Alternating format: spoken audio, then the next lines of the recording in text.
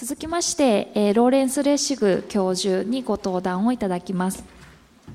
ローレンス・レッシグ教授は、現在ハーバードロースクールの教授でいらっしゃり、同大学のエドモンド・セフラー・ファウンデーション・センター・フォー・エフィックスという、の理事でいらっしゃいます。今年の秋にハーバード大学に移られますまでは、スタンフォードロースクールの教授で、スタンフォードセンター・フォー・インターネット・ソサエティの創始者としてご活躍でいらっしゃいました。レッシグ教授は、法律と技術の工作領域における研究の第一人者であられまして、デジタル時代における著作権をはじめとする知的財産権の在り方や、インターネットにまつわる法律問題についての先端的な研究を行って、文字通り世界中の研究者に大きな影響を与え、数々の賞を受賞されたご経験が、おありです。インターネット法と、著作権に関するご著書としては、1999年に Code and Other Laws of Cyberspace という本が、出て、世界中に衝撃を与えたわけですが、最近では2008年に Remix という本が出版をされております。また2002年12月からクリエイティブコモンズという、私が、日本で NPO をやっている団体ですけれども、著作権をよりデジタルの時代に合わせて柔軟に運用しようというような、ライセンス活動をしておりまして、現在世界52カ国に、広がっております。でレッシグ教授は近年、ご研究の中心をより大きな問題に移されまして、法律の立法過程における、倫理哲学エフィックスの問題を、特に中心的にご研究をしておりまして、政治家が、選挙資金をファンドレイズするにあたって、特定のその政策に対して、ロビーイングをしている、企業からの企業献金によって、コラプションという腐敗が生じているのではないかというような、それによって正しい公共政策が実現されていないんじゃないかというような、問題に取り組まれていらっしゃいますが、本日はこのシンポジウムのために、特別に、著作権と、科学と技術の、科学技術の情報の共有について、ご講演をいただくということでご来日をいただきました。本日の、テーマはデジタル時代の著作権と、科学データの共有へのインパクトという、タイトルでございます。それでは、レッシグ教授よろしくお願いいたします。Thank you very much, and thank you for that generous introduction. It omitted the most important fact about my coming here, which is the extraordinary pleasure I have in returning to Tokyo University 7 years after I was a guest of Professor Nakayama and had the pleasure of spending the fall of 2002 just a couple buildings over. So it's a wonderful opportunity to have the chance to return, and I'm grateful to you for that. I want to start with some observations, 3 observations, that I hope will frame our understanding of this question of the relationship between traditional intellectual property protections and the emerging innovative uses of data technology that we are beginning to understand. So I'm to talk about copyright, but I want to begin by introducing a concept that might not translate well into Japanese. It's a saying in the United States. The saying is, "We forget the elephant in the room." Now, what that saying means is we often proceed ignoring the most significant fact that should be our attention, but somehow is missing from the debate. And I want to suggest that with respect to copyright, there is an elephant in the room. And we understand that elephant by focusing on a contrast between the past and present, between the regulation of copyright in the past and the regulation of copyright in the present. For in the past, copyright regulated an extraordinarily small slice of creative activities.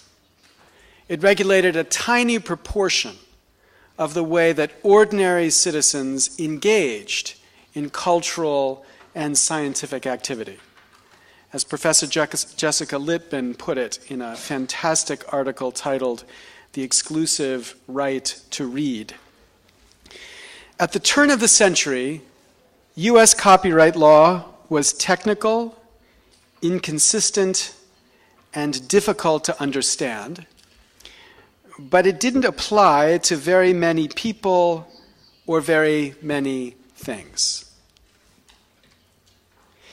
If one were an author or publisher of books, maps, charts, paintings, sculpture, photographs, or sheet music, a playwright or a producer of plays, or a printer, the copyright law bore on one's business. Booksellers, piano roll and phonograph record publishers, motion picture producers, musicians, scholars, members of Congress, and ordinary consumers, however, could go about their business without ever encountering a copyright problem. Then things changed radically. Because in the present, copyright now reaches an extraordinary range of ordinary activities that before it never would have touched. Again, as Jessica Lippin puts it, 90 years later, U.S. copyright law is even more technical, inconsistent, and difficult to understand. More importantly, it touches everyone and everything. Technology, heedless of the law, has developed modes that insert multiple acts of reproduction and transmission, potentially actionable events under the copyright statute, into commonplace daily transactions. Most of us can no longer spend even an hour without colliding with the copyright law.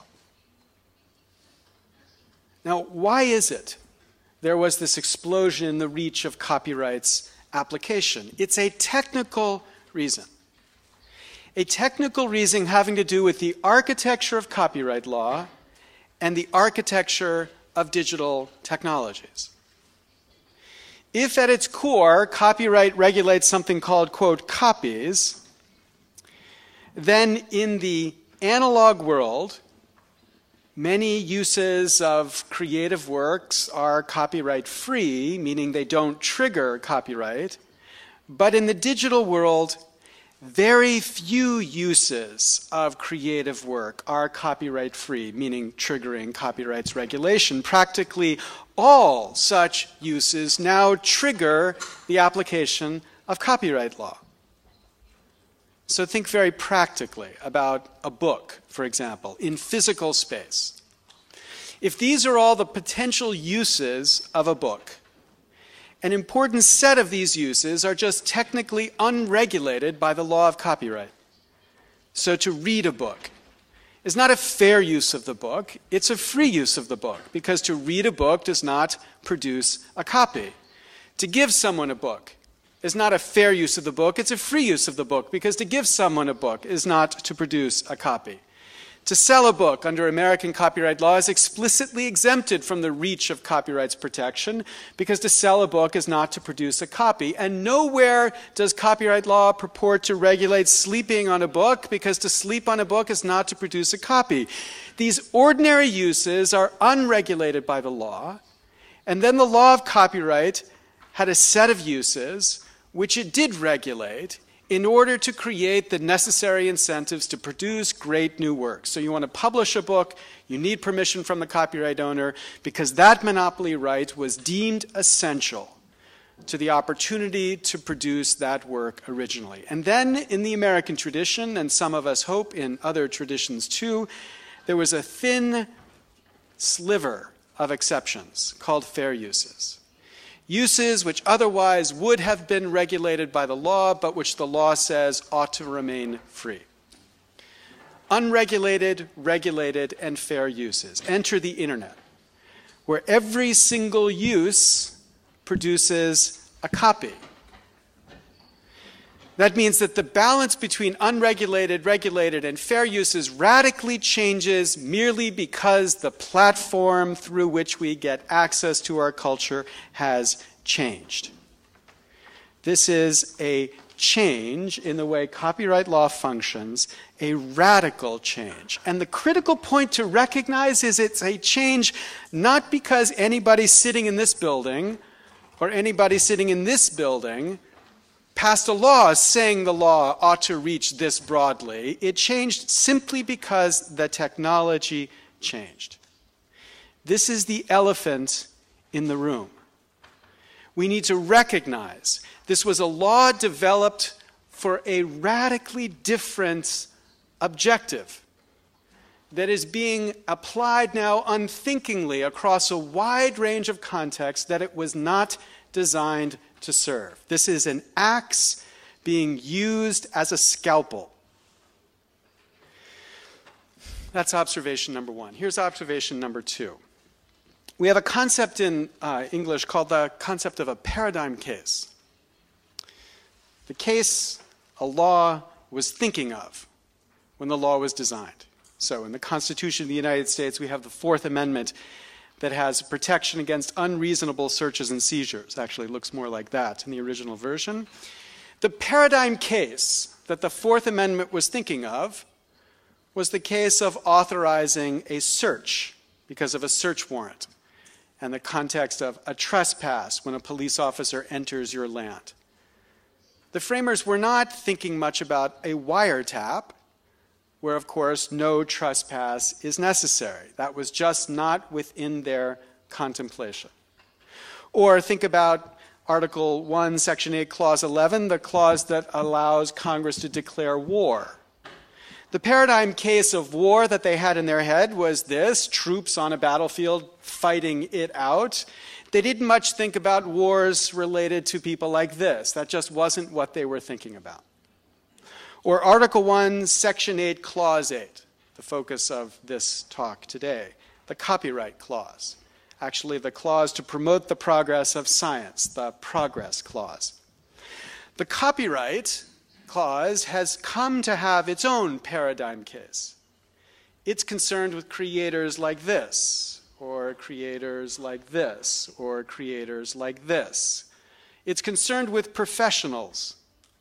Professionals who depend upon an exclusive right, meaning the legal right to control copies or distribution of their work, as part of their business model of creativity. Their business model is focused essentially on profit, using copyright as a means to secure that profit. That's what we mean by professional musicians or professional artists. And the assumption of copyright law is that if we don't secure enough profit to these creators, we're going to get less of their creativity. That was the paradigm case that the law was focused on when originally crafted. But obviously, right, this is obvious, not all creators function according to the same business model of creativity. As with the Fourth Amendment or the War Powers Clause, copyright's paradigm case ignores important cases, just doesn't think about them. So, for example, think about amateur creators, by which I don't mean people who are amateurish. I mean people who do it for the love of their creativity and not for the money. These are creators. They produce creativity. This creativity is critical to our culture. In my culture, it was more critical in the past. Here's Aldous Huxley in 1927. Quote, "In the days before machinery, men and women who wanted to amuse themselves were compelled in their humble way to be artists.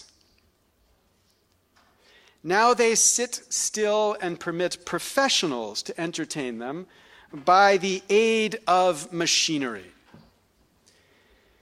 It is difficult to believe that general artistic culture can flourish in this atmosphere of passivity.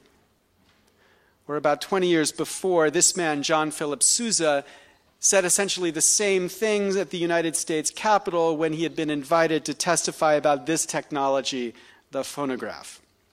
As he said, "These talking machines are going to ruin the artistic development of music in this country. When I was a boy, in front of every house in the summer evenings, you would find young people together, singing the songs of the day or the old songs. Today you hear these infernal machines going night and day. We will not have a vocal cord left," Sousa said. "The vocal cords will be eliminated by a process of evolution, as was the tale of man when he came from the ape." Now, it's this picture I want you to think about, this picture of young people together singing the songs of the day or the old songs. This is a picture of culture. It's a culture where people are active rather than passive in their relationship to culture. It's a culture where amateur creativity is an essential part. It's a culture which this professional musician, John Philip Sousa, the most important composer and performer of his era, it's a culture that this professional deemed essential to the spread of culture inside America. That is our past. I think it's actually more vibrant in your culture than it is in mine today. I love the examples of doujinshi, which of course flourish here in Japan, an example of amateur culture that parallels a professional culture, vibrant, important part of how culture spreads. My point is that these too are creators. They too have their own business models. They have an ecology within which they create. But the exclusive rights model is not that ecology. These creators create by sharing and critiquing and building upon and playing upon other people's creativity, and excluding people from the right to do that is not part of their ecology. Now here's the point. It is to recognize all creativity happens within its own particular ecology. Each ecology has a business model associated with it. These business models differ. And the model of copyright appropriate for one may be harmful to another. That's the second observation. Here's the third. So I am always surprised by the respect that non-lawyers have for the law. I'm not saying you shouldn't respect the law, and I'm certainly not saying you shouldn't obey the law, but it's just surprising how deferential non-lawyers are to the law. Because lawyers, in particular law professors, have no similar respect for the law. In our view, we approach the law with skepticism. And we constantly ask the question, does this law make sense? And we never presume that it makes sense. We always examine whether it makes sense. And where it does make sense, then good. And where it doesn't make sense, we argue it should change. Now, this is especially so, I think, with copyright. Especially so because of the radical change in the scope and reach of copyright law, a change unintended by the framers of copyright, unplanned by the legislatures. So it is especially so here that we should have this skepticism. Skepticism, not disrespect. Skepticism that asks the law to prove itself. That's observation 3. That's the ending of the observations. Here's the argument. Point one of this argument. I want to talk here a little bit about the ecology of creativity inside of science. What does it look like? What is the business model of science? What is the ethos of the scientist? The famous sociologist Robert Merton had a very clear conception of that ethos. He called it communistic. As he said, in the non-technical and extended sense of common ownership of goods. As he described, the substantive findings of science are a product of social collaboration and are assigned to the community. They constitute a common heritage in which the equity of the individual producer is severely limited. Property rights in science are whittled down to a bare minimum by the rationale of the scientific ethic. The scientist's claim to his intellectual property is limited to that of recognition and esteem, which, if the institution functions with a modicum of efficiency, is roughly commensurate with the significance of the increments brought to the common fund of knowledge.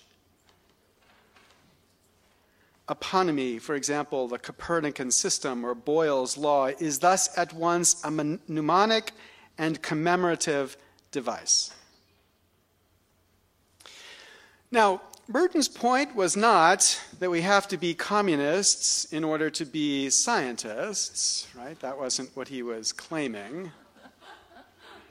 His point instead is that the ecology, the business model of science, does not depend upon exclusive rights. That the ecology of creativity is different from the ecology of Britney Spears' creativity. It is closer to the ecology of creativity that John Philip Sousa was romanticizing. It's not that incentives are irrelevant. Of course they're relevant. It's that the incentives function differently. And the quid pro quo of the exclusive right can actually be harmful to the ecology of knowledge within science.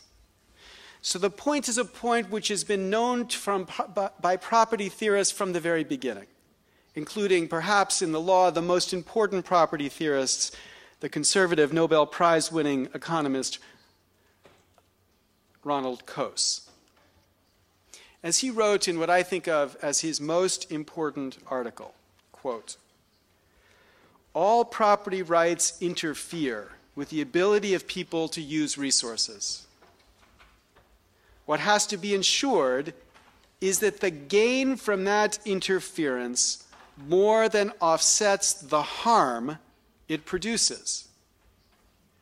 So copyright, in the model of Britney Spears, in my view, in the context of science, produces more harm than good. Point 1, point 2. So if this is so, or at least if this skeptical attitude is so, then you would expect a certain resistance. A certain resistance to imposing this model of copyright upon the scientist. Not a rejection of copyright, but a resistance, an approach that skeptically asks and demands proof before this foreign imperialist model for regulating gets imported upon the scientist. But if you'd expect that skepticism, you'll be disappointed. Because rather than resistance, the past 20 years, as very helpfully articulated in the previous presentation, have been dominated by an extraordinarily simplistic ideal enacted in the name of these two senators, Senator Bayh and Senator Dole. The Bayh-Dole ideal, which is to simply embrace this simple quid pro quo model in the field of science. And that idea has captured the paradigm. Creativity, according to the model of these people, has been imposed with little resistance on science, with too little skepticism, demonstrated by experts within science. Too few have had the courage to express that skepticism openly and forcefully. So my objective in flinging myself across the Pacific, beyond the pleasure of coming back to Todai University, has been to ask you to stop this. To stop believing, to stop listening, to stop deferring, to feel entitled as scientists to questioning the way the law regulates you. Indeed, I'm here to deliver to you this certificate of entitlement. The bearer of this certificate, trained in the field of science, is hereby officially entitled to question whether copyright law as currently crafted makes sense for science. And I'm happy to send you a signed copy of this. Lawrence Lessig, Professor of Law, Harvard University. You can hang it on your wall. It is an entitlement for you to say, does this system make sense?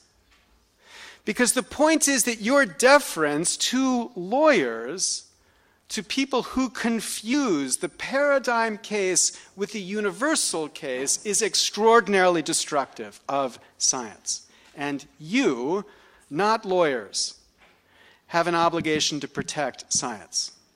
You have an obligation to do better in protecting science than you have done so far. Now, here's the question you should be asking. If there is a business model to science,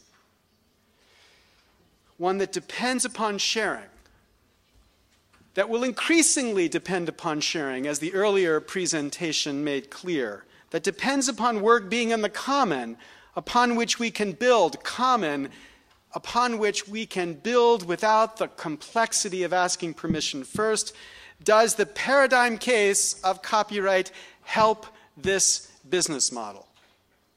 So, for example, in the context of scientific journals, does it help?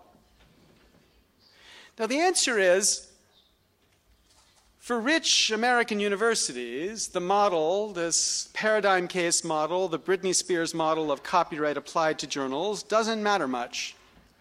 We're rich enough, we can afford to buy our way out of it. You too are rich enough, you can afford to buy your way out of it. It's not going to stop the research you do at Tokyo University. It's not going to stop the research I do at Harvard. But the thing to think about is, what about for the rest of the world? Because a significant cost, even a nominal cost, in getting access to these journals is prohibitive to 98% of the world, blocking the spread of knowledge globally. And not just in universities. Think about citizens. A prohibitive cost that it imposes on citizens getting access to knowledge. I tripped upon this. Here's a personal story I'll share with you. Just 3 weeks ago, we had we were fortunate to have the birth of our third child. But on the third day of her life, there was a severe fear that she had jaundice. And the doctor, midnight on her third day, told me I had to take her into the emergency room to be tested because there was a severe condition of jaundice which could produce brain damage, and he feared that she suffered from this. Well, I went to the internet on the way to the hospital to learn a little bit about this condition, and because I was fortunate enough to find this article in the American Family Physician that allows you to download a full article for free, I was able to print it out and carry it with me to the emergency room. So there I was, sitting in the emergency room with my daughter. The doctor feared having brain damage version of jaundice. And I started reading this article. And I got to the critical place in the article, the part that would help me figure out whether my daughter was going to have this condition or not. And I came across this.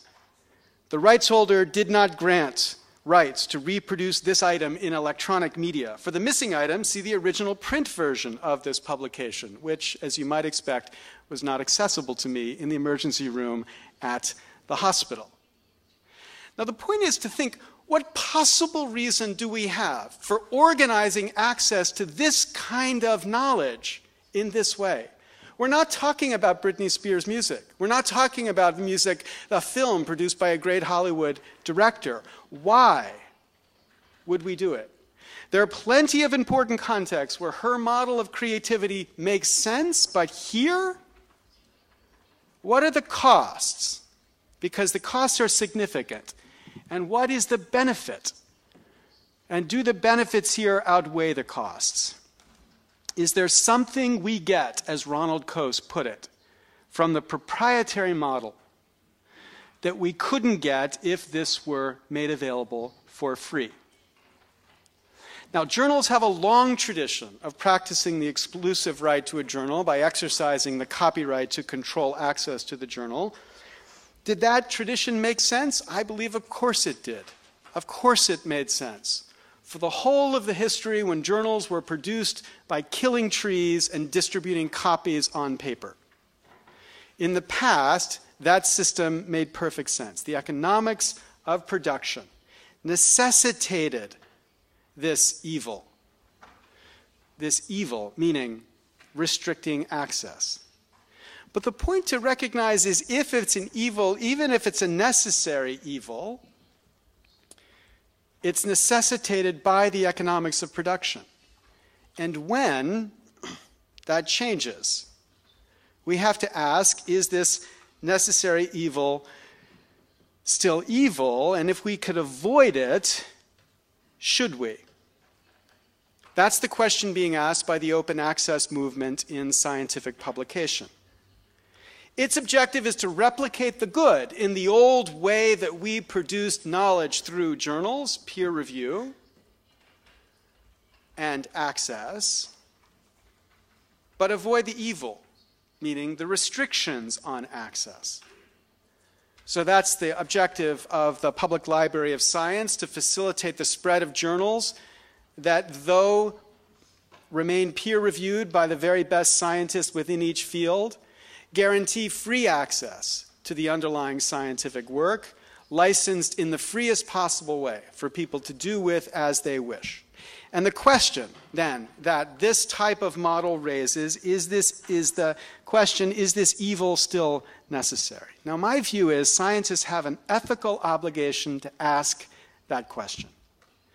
Because the ethical obligation of a scientist, different from the ethical obligation of Britney Spears or any musician, is universal access to knowledge. Not just to produce knowledge, but to produce knowledge in a way that guarantees this universal access. And unless restrictions are necessary, then we should treat them differently. Now, the thing to recognize about lawyers answering this question is that we have not been very good at answering this question before, namely the question of how to architect access to knowledge, to guarantee permanent access to knowledge. So think, for example, about 2 bits of culture and the way the law has organized access to this knowledge before. First, think about books, published books. The great thing about published books and the law that governs published books is that we basically have access to every book ever published, anywhere in the world.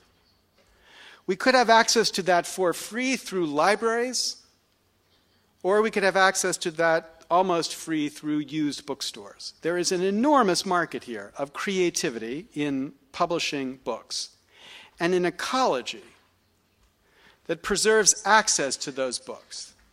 Because once the book is published, we can trade copies without fear of copyright regulation, and after a, quote, limited time, whatever that is, the book passes into the public domain and can be distributed freely, electronically freely now, forever. Now compare that ecology of access to our knowledge with a different ecology, access to film, a question which Professor Nakayama's early work addressed quite excellently. Film is a compilation work, meaning it's produced by compiling together a bunch of different creative elements, music, a story, images, all get mixed together in the production of a film.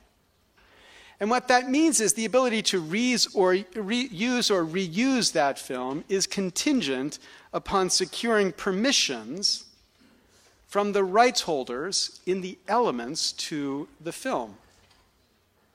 So, for example, in my book, Free Culture, I tell the story about this company, Starwave, which in the 1990s was trying to demonstrate the potential to the CD-ROM technology. Remember those old discs, CDs that were thought to be the great future of access to data.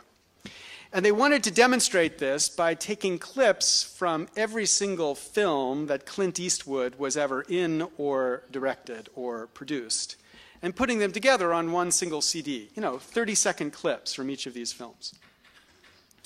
It took Starwave's team of 12 lawyers 1 year's worth of work to clear the rights necessary to include these clips in this CD-ROM film. Not just copyrights, but actors' rights, every single right that might block the ability to reuse this work. And that is because of the legal architecture we have constructed around the creation of film.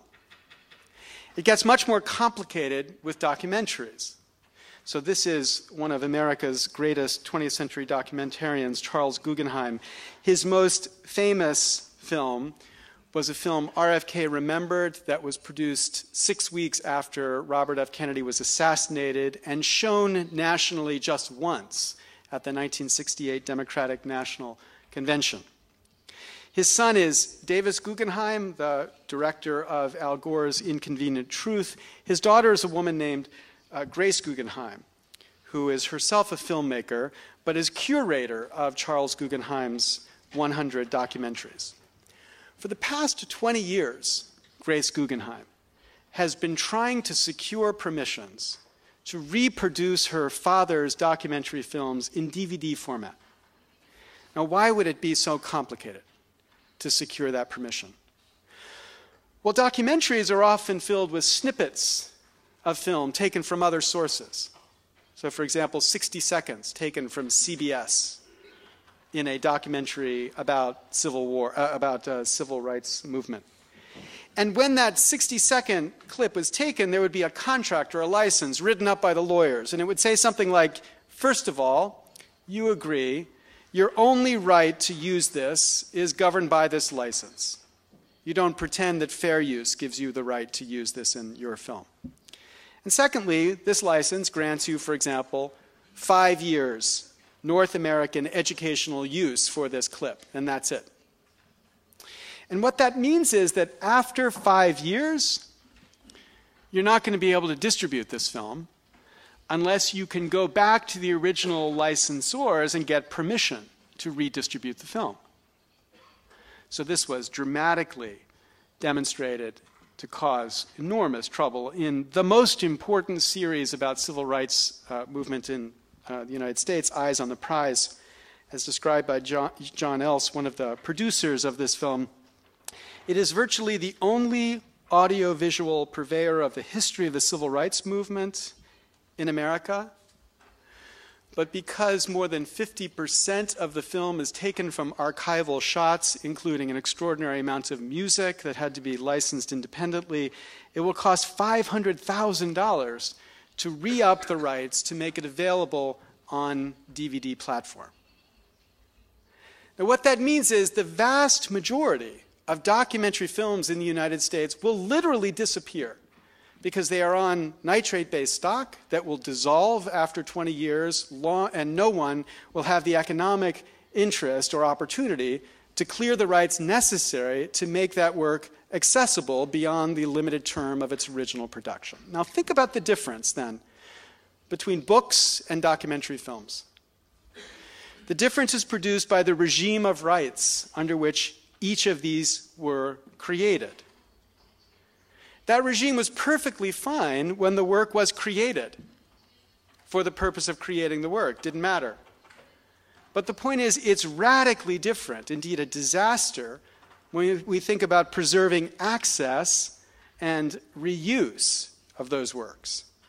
Because with respect to books, we have perpetual access and reuse. With respect to documentary films, we have none. And that difference is a choice. It was made by people, made by lawyers, people who were not thinking about this future technological opportunity of DVDs that would make it extraordinarily easy to guarantee access to this work. They weren't thinking about it when they originally made the work. And what that means is the regime they created blocks our legal access to that work.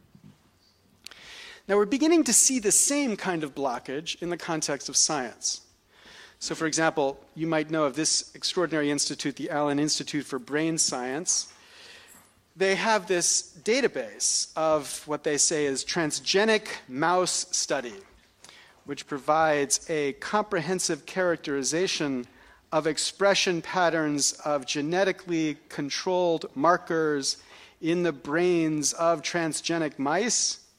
I'm sure that means something. I have no clue what that means, but I'm sure it's very important.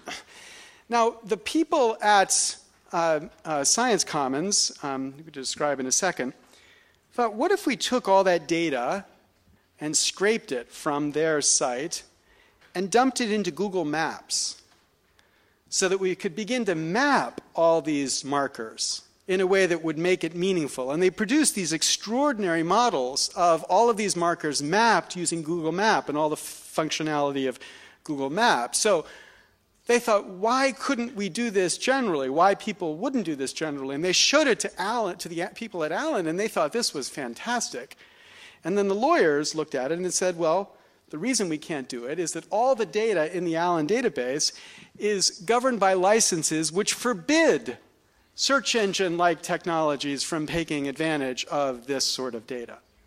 So the point to see is that we're beginning to take the model of documentary films and extend it to science.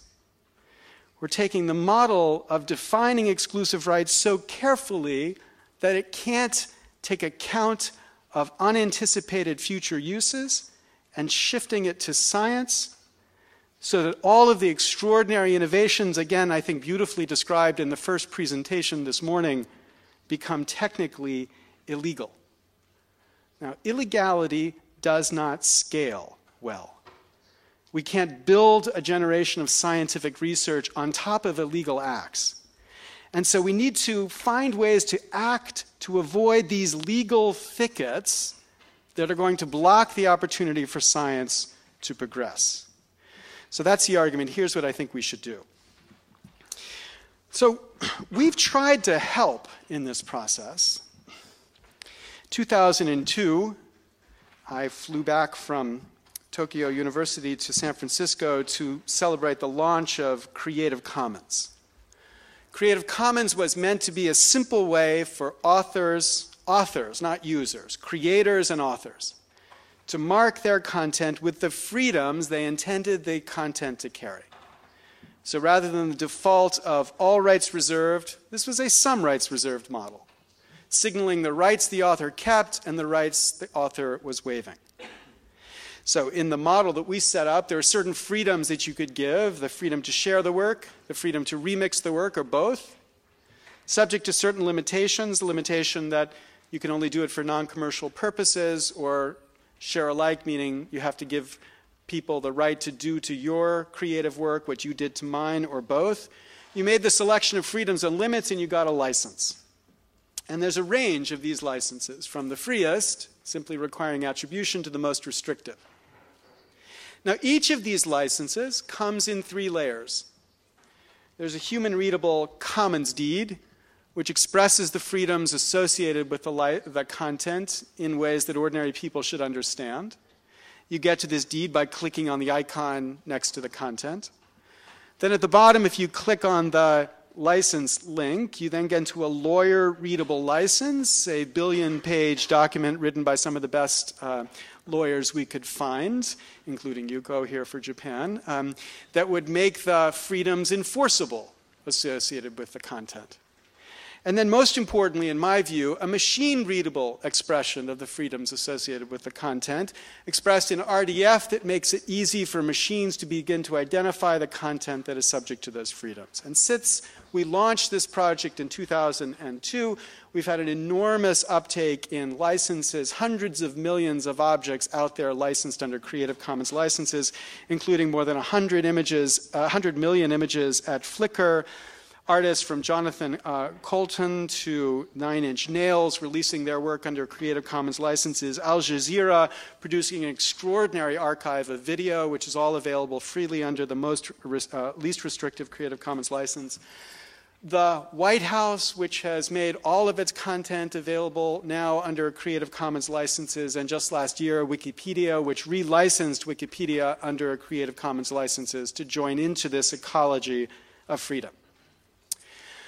But in 2005, we decided we would take these ideas and extend them specifically into the context of science by launching the Science Commons Project.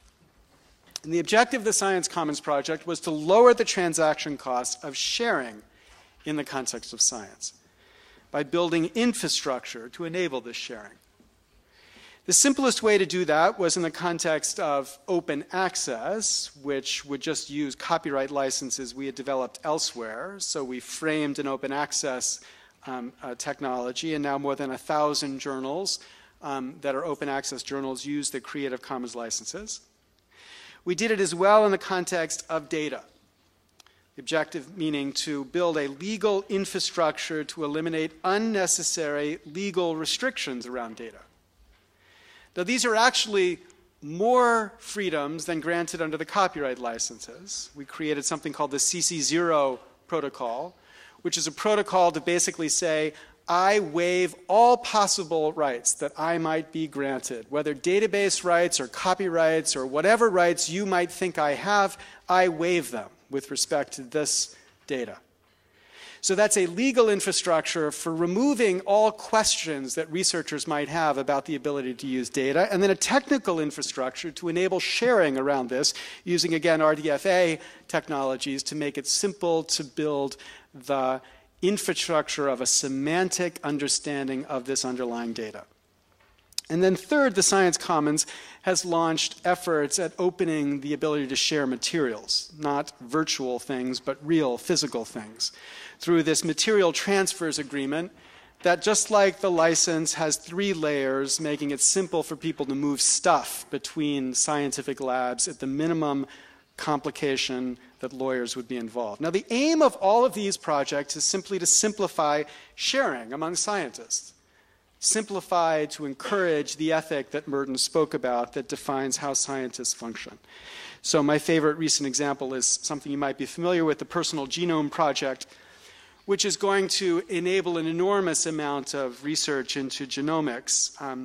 They will produce a gene sequence for individuals. They now have 10. They have more than 1,000 that have cleared the volunteer level to begin to do this. A full gene sequence. Medical information, not their medical files, but medical information produced through interviews from each of these people, and stem cells for each of these people, available to scientists anywhere to use. The gene sequence will be under a CC0 protocol, the medical information will be under CC0 protocol, and the stem cells will be under a material transfer agreement to facilitate the easy transfer of these automatically according to these licenses. So full access to an open data protocol to produce information around what may be the most important genetic data that we will have. Now, what Creative Commons is not a movement against intellectual property.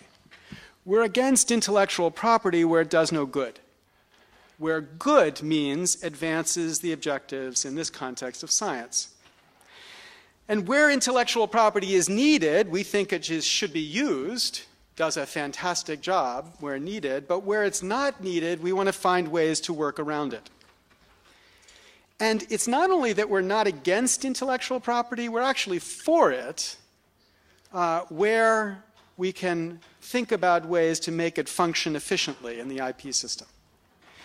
And my view is the IP system maximizes the benefit and minimizes the harm when it deploys an essential device that is necessary to deal with unintended consequences of changes in technologies.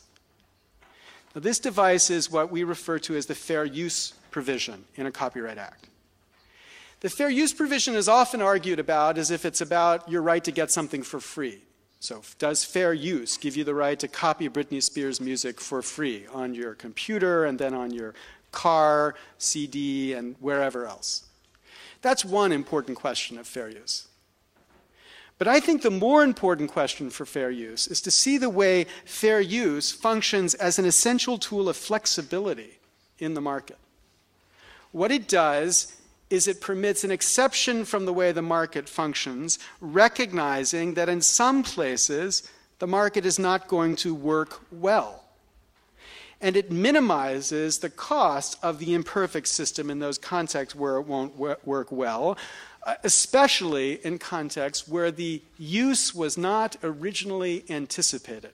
So again, think back to the example from the first presentation of taking tables of context and indexes from textbooks and using them to understand underlying data.